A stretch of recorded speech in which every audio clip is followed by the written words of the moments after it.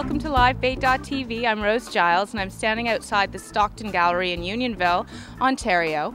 We're about to head inside and meet a few of our artist friends, a group of 7 Canadian landscape painters who call themselves Drawnonward.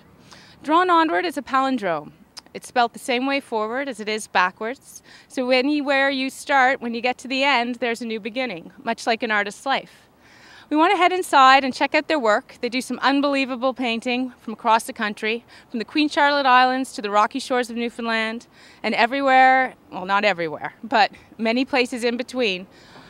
These guys are something to talk about, so we want to go check them out. I love your cityscapes, your urbanscapes, because you take the mundane and make it beautiful, which I think is... that's kind of the thing, isn't it? I mean, it's that, to me, you know, translating an urban landscape onto a two-dimensional surface and trying to make it appealing is all about a universal mood that we've all experienced at some point, you know, when the sun's going down and the headlights are shining, right, and, you know, things fall into shadow, or, you know, I mean...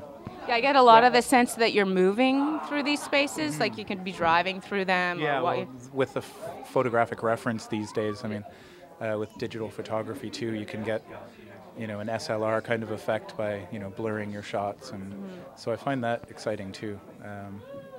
But yeah, I mean, when you look up at, let's say, at College in Ossington, and you look up and there's an amazing sunset, doesn't seem to matter for that instant that you've got traffic rolling by you and whatever. It's just like, ooh.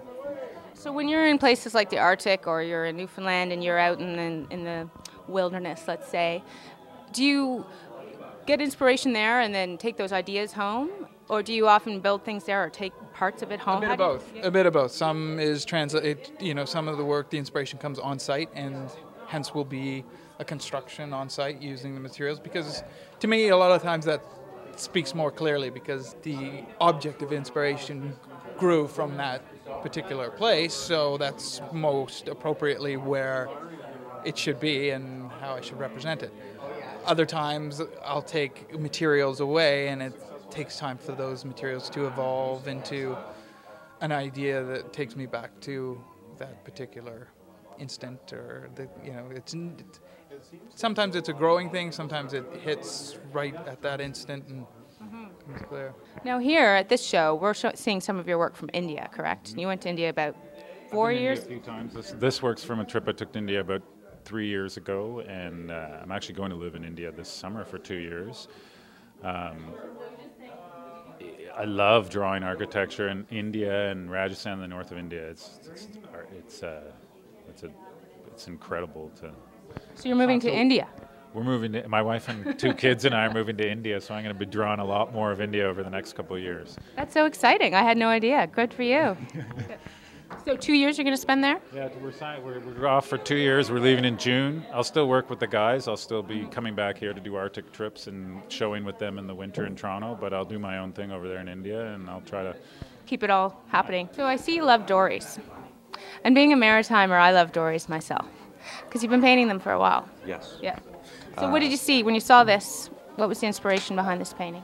Well, I think that the abandoned and the old dories that have been pulled up on shore since the 1992 cod moratorium speak volumes about the difficulties and the things that the Newfoundlanders are experiencing, and so it's very iconic, and I just happen to enjoy painting boats. So yeah, I've done a series of dories, and they're beautiful. Why? Thank you. Well, you've done the rusted out cars in the woods. Kind of reminds me of those pieces too. Like you seem to like to have an object.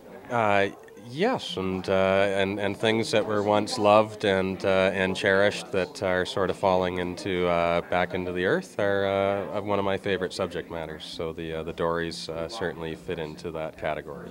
Well, thanks, Rob. We're looking forward to February's show, and thanks for letting us come and tape this today. And we wish you the best of luck. Thank you, Rose. All right.